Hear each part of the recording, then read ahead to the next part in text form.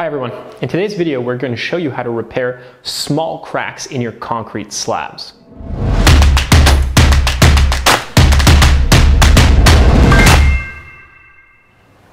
So now, once you move into your home, you may notice that there's small cracks in the slabs of either your garage or your basement. These are completely normal and there's nothing to worry about.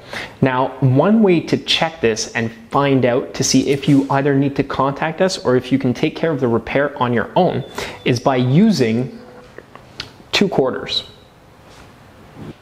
Now, with your 2 quarters in hand, what you can do is follow the crack.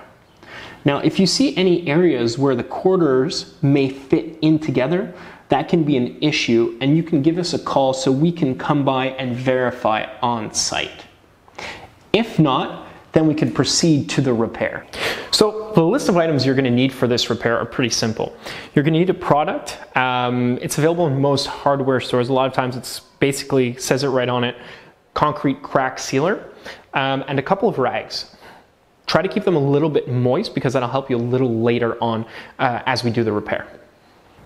So first you're going to start by vacuuming up the cracks. Then what you're going to do is you're going to apply the sealant and wipe it off as demonstrated. So that would be how you're able to fix cracks that you'll see in your concrete, whether it be foundation walls or slabs. It's not necessarily something that you always need to worry about. Obviously keep an eye on it, and if it's bigger than what we would say is repairable, contact us and we'll take it from there.